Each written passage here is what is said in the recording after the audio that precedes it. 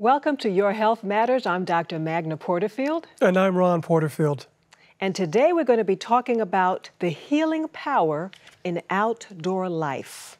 Do you spend practically all your time indoors?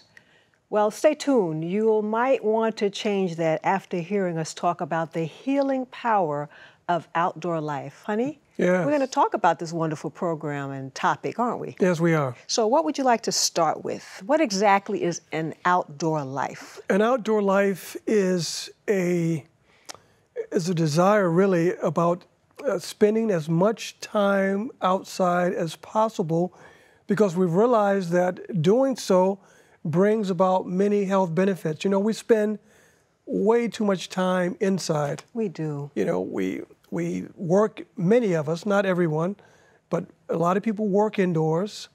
We live indoors. We sort of drive indoors, so to speak. You know, we're inside of a vessel, a vehicle, driving down. So we're, many times we're inside of a building. And God has created a world that is sin scarred as it is, that there's still lots of benefits that we can have if we would get outside of four walls and get more fresh air and sunshine. But I don't want to get ahead of myself here. We're going to talk about that. So just being outside of the four walls can be healing, but I'm guessing that it's more than just being outside, because I can go and stand outside this building. Very true. And there may be some healing benefits, but I have a feeling it's a little more than that. You're right. You are very right.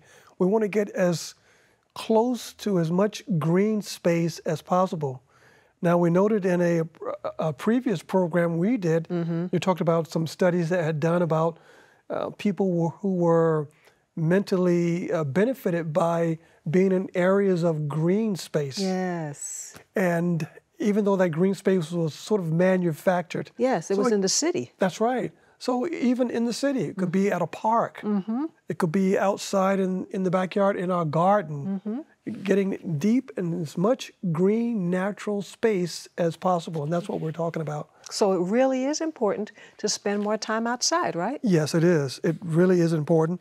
And to get out from under different, as I mentioned, fluorescent lights and LED lights or whatever they may be, and get God's natural light. And as we go on, we'll see that it does have some rather remarkable health benefits for our being. Yeah. So is there anything more you want to say? Is that it's really important to spending more time outside?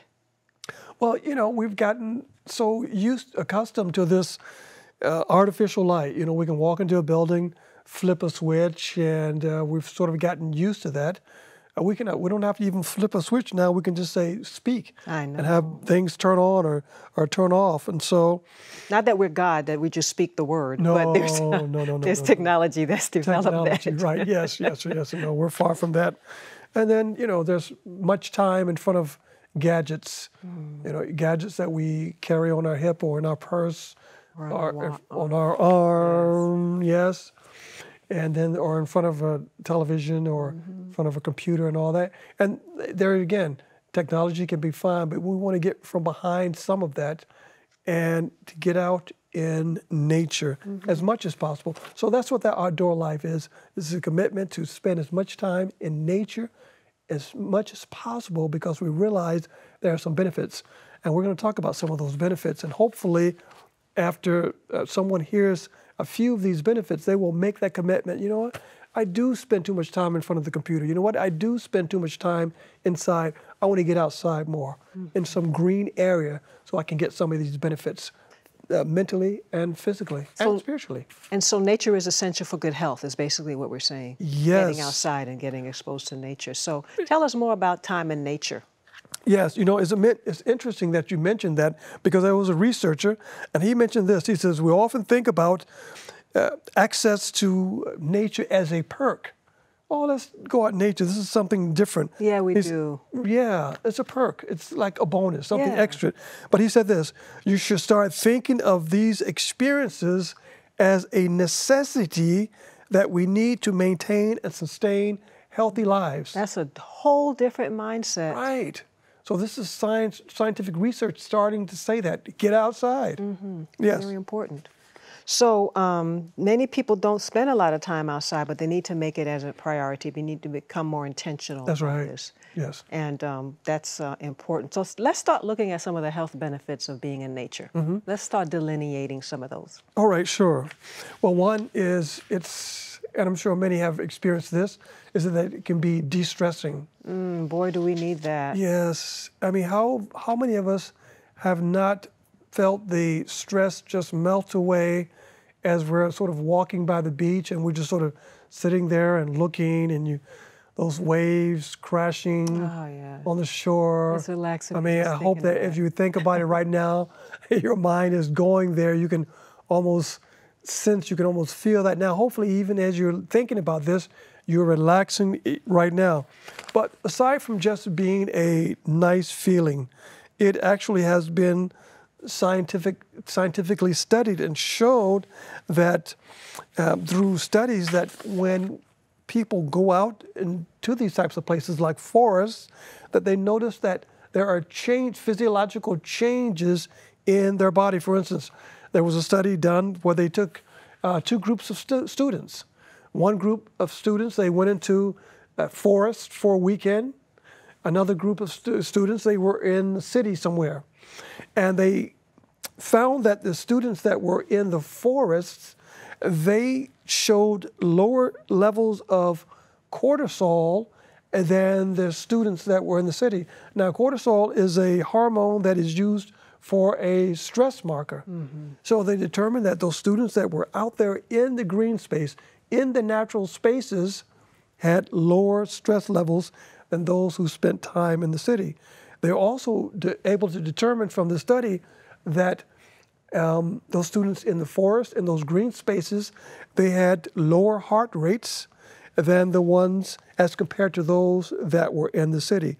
So one benefit right away is lower stress levels. Yes, and you can measure that by the hormone level and how fast the heart is beating. That's right. Good to know. Another benefit is what? What can we share as another benefit? Yes, they found that also that spending time out in natural spaces, in green spaces, as they call them, it helps to reduce inflammation. And so we want to be able to have, we don't want to have high inflammation levels. We're talking about chronic inflammation, and you will find that in many people who are suffering from some sort of disease process, whether it be diabetes or heart disease or whatever it is, they have a level of chronic inflammation, and so that's not good. So they determined that spending time out can help to reduce chronic inflammation in the body, and which is responsible for a great many of disorders. I mentioned that.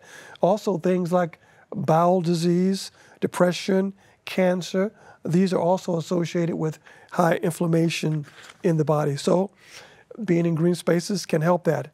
In another study, they found that being out in nature was able to lower, this is in elderly people, cardiac markers that showed inflammation for cardiac disease, heart disease.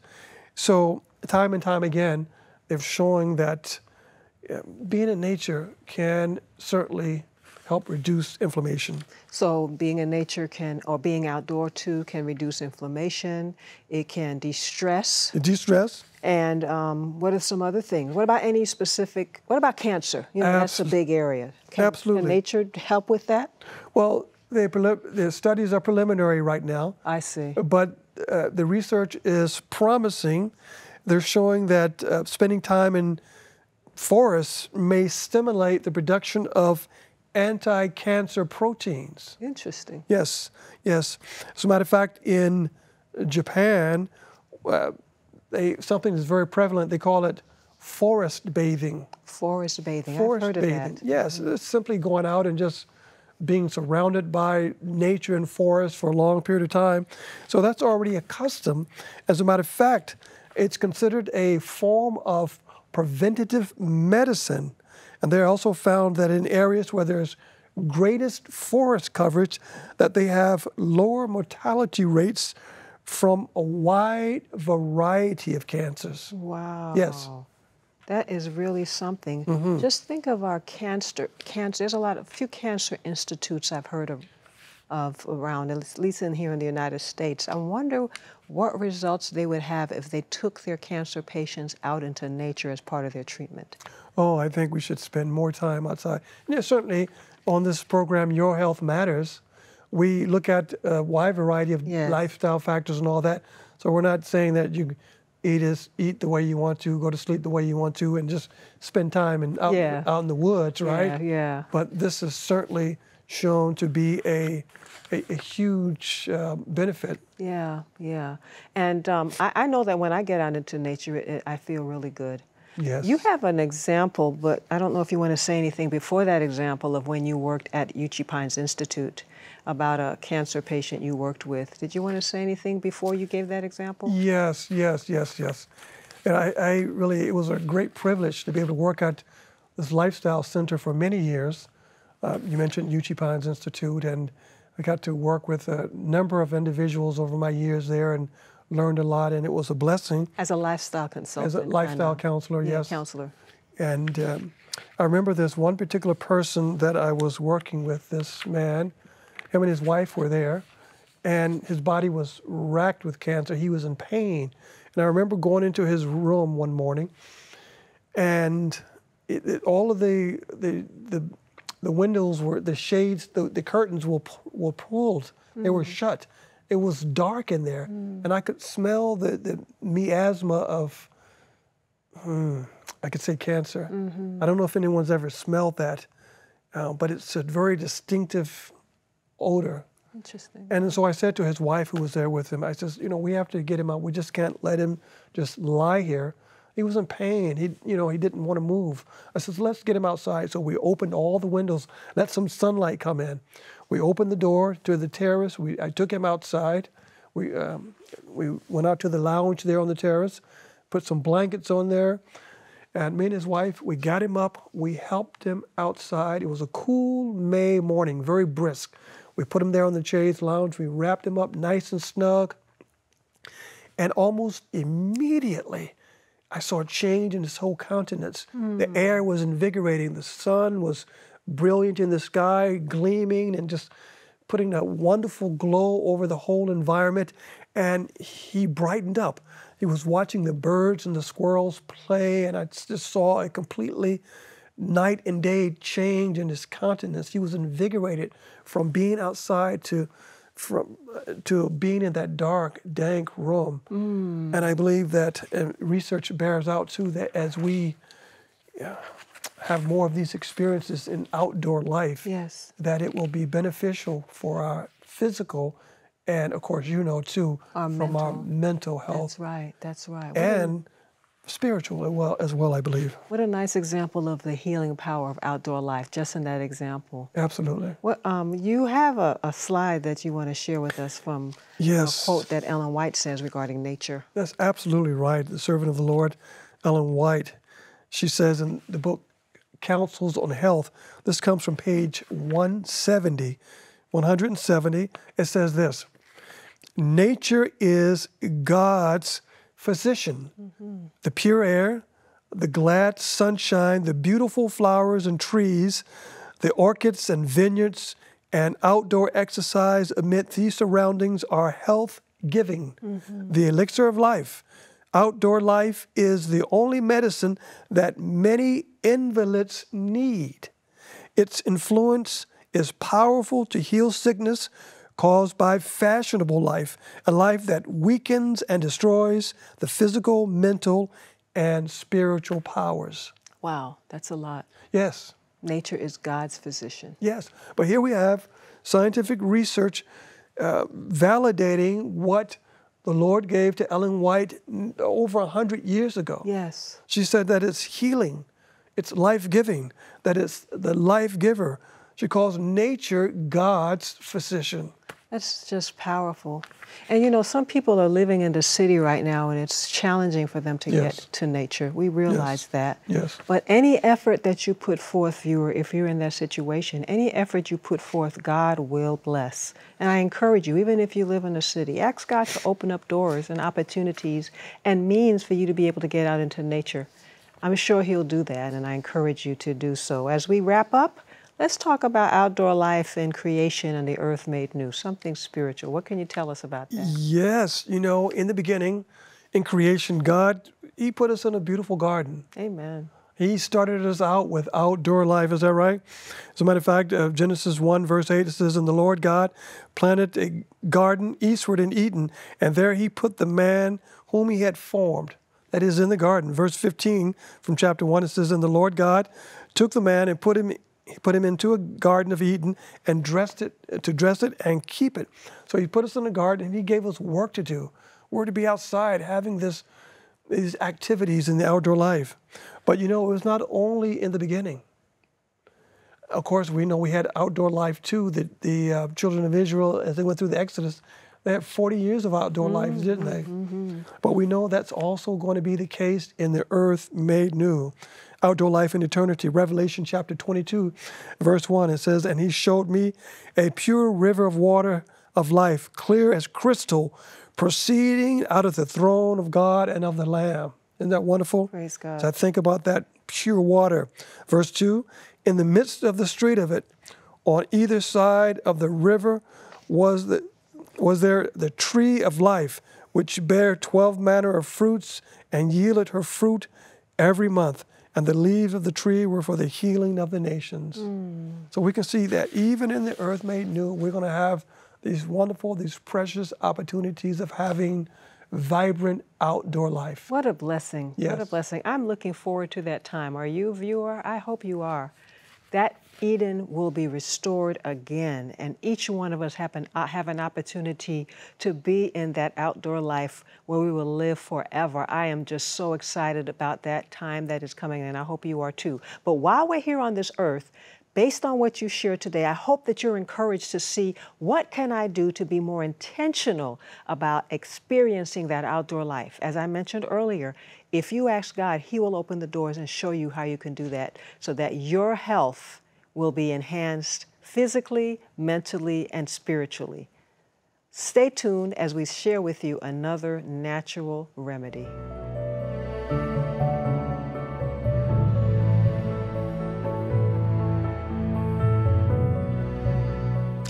Hello, it's Natural Remedy time. Today we're going to be demonstrating and talking about the cold bath and the neutral bath. First, we'll start with the neutral bath. We have Hernando here. He's in the bathtub.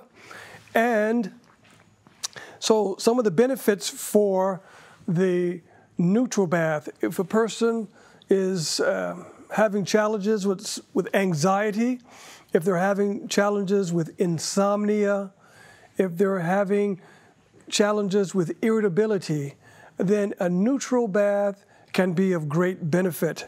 So for a neutral bath, you would simply want the temperature of the water to be about 94 to 97 degrees Fahrenheit, very close to the person's body temperature. And for the duration of this remedy, this would be anywhere from 15 minutes to about a half an hour. And this remedy, this neutral bath, has been known to bring great relief. It's a wonderful bath to take before going to bed. As I mentioned, also anxiety. This helps to calm the spirits, helps to relax the person. We are in such a fast-paced world today, and I think that many people might benefit by taking this neutral bath. Hernando is looking very relaxed already, so I think perhaps maybe many psychologists should prescribe neutral baths to their clients. All right, so that's a little bit about the neutral bath. Remember, about 94 to 97 degrees Fahrenheit is very close to your body temperature, and it's not stimulating the body in any way. It's just helping to soothe and to relax. Before I leave the neutral bath, I also want to mention that this can be very beneficial for people who need a hydrotherapy remedy who are having heart problems. This can help to soothe the heart dysfunction that they may be having, whether it's heart palpitations or arrhythmias or whatever, it can also be soothing in that way. So if someone is having that problem, this can be beneficial. It's also been known to be beneficial for people who are having problems with high blood pressure, the neutral bath. All right, so I also mentioned the cold bath. Now, this is where it gets a little bit more exciting, the cold bath. The cold bath is typically going to range somewhere between 55 degrees Fahrenheit and 70 degrees Fahrenheit. And I think I heard you say, yes, it's going to be a little chilly. Just a note here about the cold bath. You never want to put someone who is cold into a cold bath. You don't want to do a cold application on someone that is already cold, because many of the wonderful benefits that we look for from hydrotherapy is to get the reaction from the water. There's a physiologic reaction when the water touches their body and while the application is on them or while they're in the water. But in the case of a cold remedy, if the person is already cold, then you cannot look for the reaction because that will be neutralized. So for a cold bath, you want to make sure that they're nice and warm first, and then you can freeze them. How about that? So for a cold bath, this would be beneficial for such things as if a person had a fever, if they had a cold, flu, or if they simply needed to be invigorated. Again, cold baths would not be beneficial for people who are weaker, they're more frail, they're emaciated, have a little bit of strength to be able to endure this. Now, this is not a remedy that needs to go on for very long. A cold bath is going to last only about 1 minute to about 5 minutes. Now, some have done it as long as 10 minutes. You don't have to go that long. 1 minute to 5 minutes. And it's a wonderful thing because getting in the water, for this cold water for just that shorter time, it can help to work as an overall body tonic. That is, it's able to raise your body's activities above par. It helps to tone muscles. It helps to strengthens the heart, and it also helps to strengthen the nervous system. We're talking about a cold bath now working as a tonic. So about 1 to 5 minutes, and you're good with this. There again, you don't want to put someone in here who is having problems if they're already cold, or if a person is having problems with their heart, they're having heart problems, or not if they have problems with high blood pressure. You don't want to put anyone in a cold bath with a high blood pressure, because when you put someone in cold water, it's going to cause their blood vessels to constrict. And if you do that with someone who is having problems with blood pressure, that's only going to cause their blood pressure to go up. So remember, we talked about the neutral bath. That would be better for the person that is having some problems with their heart or with high blood pressure. All right, so no heart problems. There again, it can be good for colds, flu.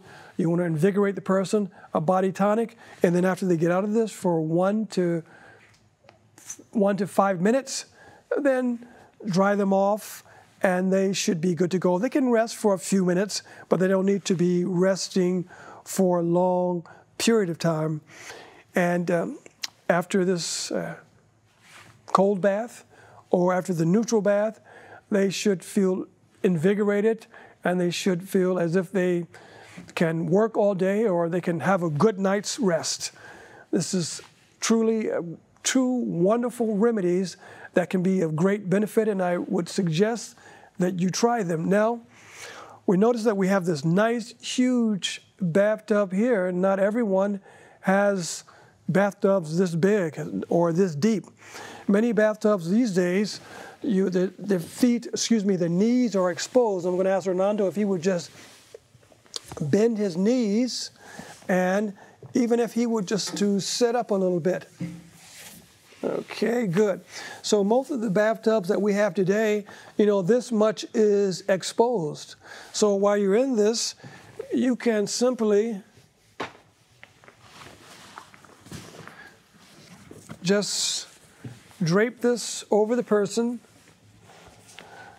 and once you've wet it with either the neutral water or the cold water, because you want to make sure that the core is about the same temperature as the water that you're sitting in, so that you don't have this part of the body exposed and this part of the body in the water. You're trying to evenly be even tempered as possible. Sometimes what you can do, even though it's a shallower bathtub, you can sink down in it a little bit if that's comfortable for you. Your neck might be wrenched a little bit, but you can sink down in it and make yourself as comfortable as possible. But this is another alternative for those bathtubs that are not nice and deep as this one here.